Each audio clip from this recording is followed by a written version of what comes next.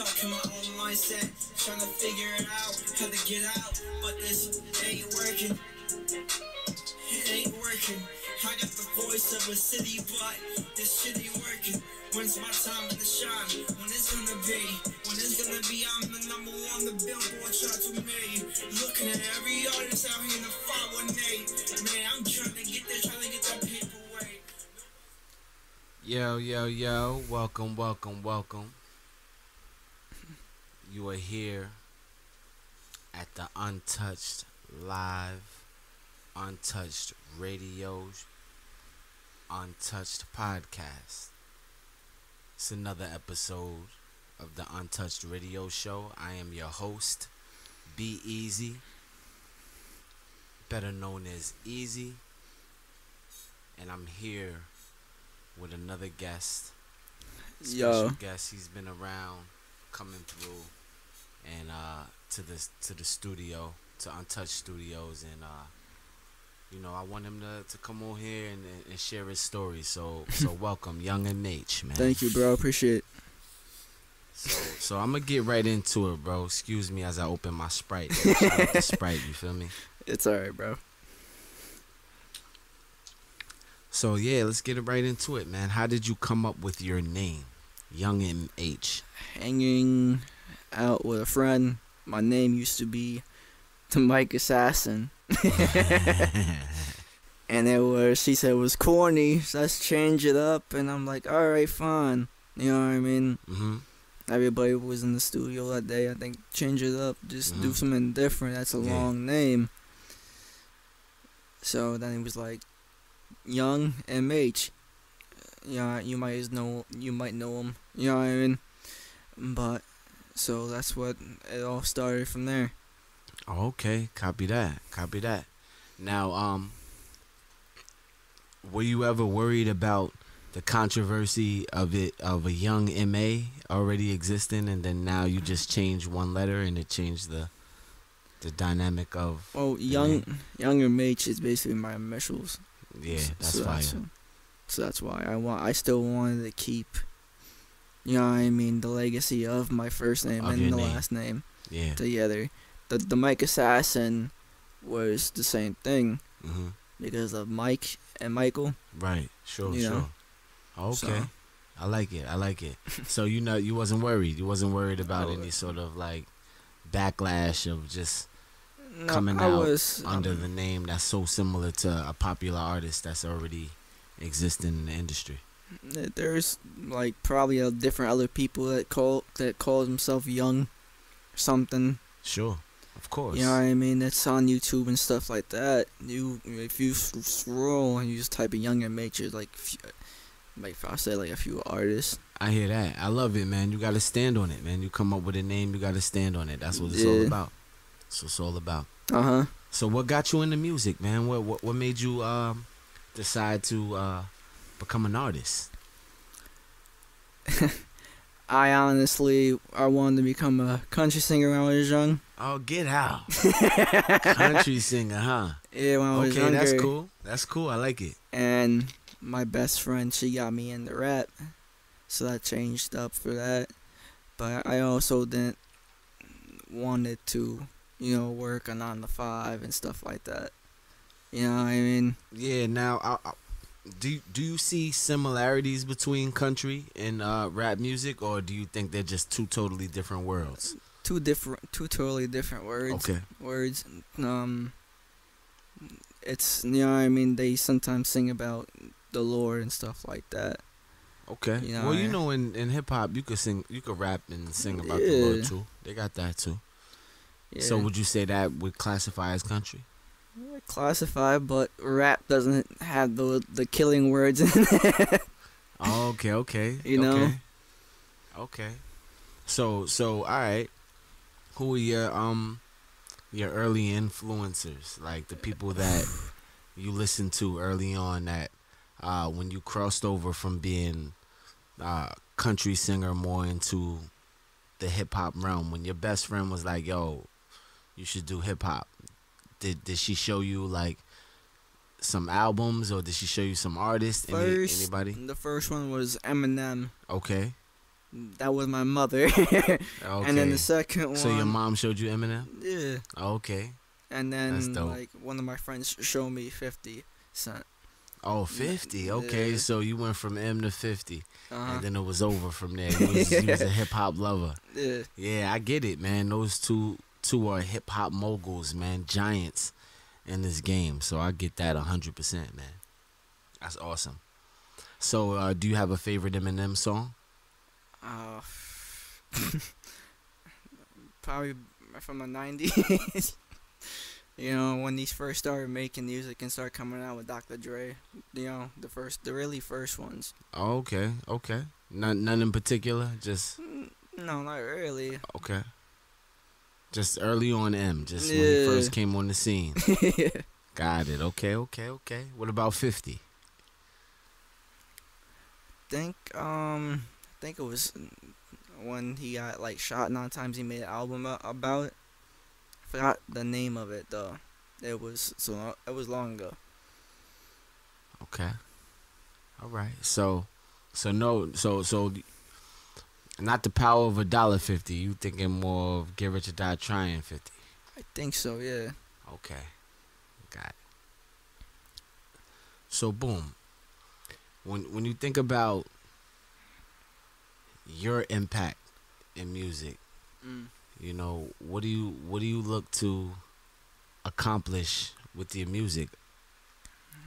Do you look to because you know you was influenced by Eminem and 50, and they had some hardships in life, and that's how they kind of shared their story. What about yourself? What do you feel like is your legacy that you leave here with the industry in this music world? I'm just trying to make it. You know what I mean? Get my mama a crib, stuff like that, and basically just show kids that have learning disabilities that your dreams can come true if you just automatically put the work in. I hear that. You know, I hear that, man. a lot of people, they automatically said that you cannot do it and stuff like that. Right. Because you got some kids on TV that had, you know what I mean, that had disabilities and stuff like that. Right. They're on movies and shit. You know what I mean? That basically shows you that you can. Yeah. You know? You ever thought about being in movies or doing movies or anything Yeah. like that? Yeah. Something that you see? Yeah, Okay, that's yeah. cool. You know, like that's what I see myself doing in the Now- future. Now, I heard you mention learning disabilities. Mm. That's a very sensitive topic for me because I used to work in that field with a lot of people with developmental disabilities and individuals that struggle with that. You know, so Yeah. that's a sensitive topic. Do you care to share? You know, to people that may be out there having those struggles, like care to share some inspiration to those people that want to make it, man, that want to do something different with those disabilities? Yeah, follow your heart. Because your heart can automatically tell you what's good and what's wrong. You know? And hang out with the right people. Don't hang out with the wrong people. Always watch your circle. Mm-hmm.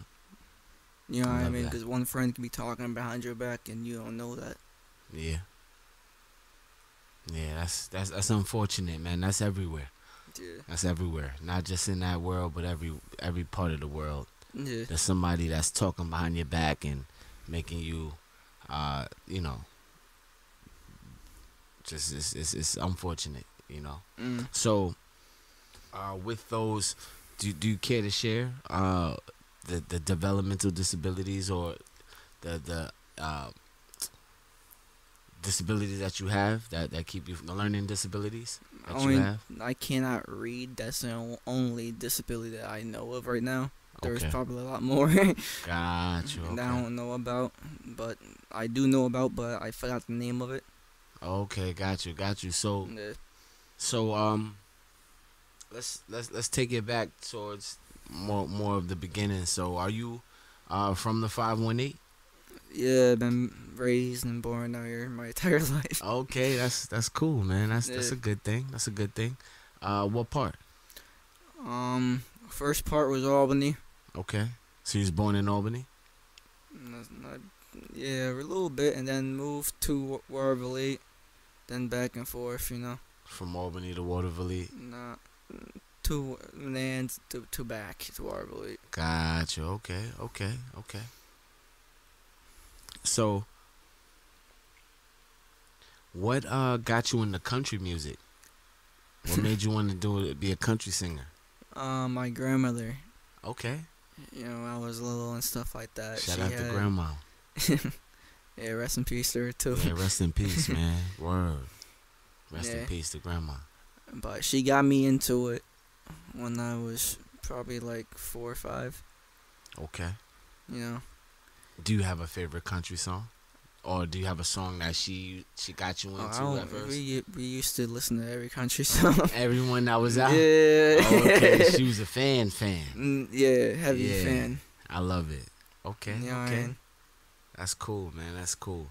Yeah, country music, that's something I learned when I moved up to the 518 and just kind of came around the area. I learned and listened to more country music, kind of opened my ears up to it. I love the stories that it do tell. Yeah. It's just, that is the similarities that I see with country music and Mhm. hip hop is the Yeah. storytelling. Because out here it's like mixed up with city, country, Yeah, so it's mixed up with both. yeah, So it's more like a gospel. yeah. I hear it. You know what I mean? Okay. So, do you consider yourself a religious man? Hmm? Do you consider yourself a religious man? Yeah, I'm Catholic. Okay. The stuff I say in my songs ain't really Jesus like. It's okay, man. You living your truth, bro. There's Yeah. nothing wrong with that. Hmm. You're speaking your truth as well. There's nothing wrong with that, man. Yeah. It's not one side without the other side. Nah, it's different. Yeah, but it's just they don't exist without each other. Hmm. You know, that's always the common mistake that people have when they discuss those topics. You know, there's not one side without the other side. Yeah. You know what I mean? But yeah, so yeah, where the song we was just playing, that song was Life, and heard you mention to me before that you considering working on a project in the near future. Yeah, I am. I'm gonna make probably 7 or 4 songs Okay. and start off from there. See Okay. where it goes. So like a little EP, not Yeah. necessarily the full LP, but the EP just to get them Yeah. going. Cause you got 2 out. I see, Life and Soul. Yeah. Yeah. Do you got a fave out of those 2? I say Life. Life. That's the one Because that. that's that the hits. one. That's the one that I kind of work my ass on the breakup and stuff like that. Got you. So So that one got some pain in it. Yeah, but then it really, you know what I mean, accept, you know, that type of theme. And Soul was me basically focusing on going back to who I really was. You know, because I was dealing with a lot of evil. Mm-hmm. You know, I let people in and then they, you know what I mean, decided to automatically do dirty and stuff like that. Yeah. Yeah, man. And you know what? You made it through. Here you are pursuing your career, bro. You pursuing, you know, the Yeah. hip hop artist route. Do you have a title for your project? Not really, not It's yet. in the works. It's in the works, yeah. Okay. Any features, man? You got any special features? Any special shout outs? Or it's all I don't by really, yourself? I don't really mess with nobody. Okay. I'll do my own thing. Yeah. You know what I mean? If somebody wants a feature, then they can holler at me. You know, I don't care. How can they find you? Let them know how to find you. Instagram, Twitter, and YouTube. Yeah. Let them know how to find what's your. Instagram is YoungMH518. Mm-hmm. Snap, YoungMH. Facebook, YoungMH. Uh, I'll probably write down the email later. Yeah, and we gotta have that in the bio for the people, man. And I think it's cool. I think it's cool that you find time Mm. to pursue, you know, a lifestyle that I Yeah. love, to pursue a career choice that I also uh, pursue, you know, and it's all about pushing the culture forward. And the fact that you are representing people with learning disabilities and you trying to approach this thing and represent them in that fashion, I think that's cool. Mm-hmm. And I want you to keep that going. You know what I'm saying? Keep that going. Don't let people tear that away. You know, No. don't let them stop you. And you doing it by yourself anyway. Ain't nobody gonna be in the way. You don't got them Yeah. around. I usually keep my circle, you know what I mean, really small. Okay. You know, because you don't know, like I said, you don't know when somebody's talking about you. True story. True story, man. Yeah, man. And sometimes the chatter is healthy. Yeah. People are not talking about you. You're not doing anything. Mm-hmm. You know, something you got to be doing for them to be talking about you. Absolutely. So gotta have haters, man. Unfortunately, we gotta have them.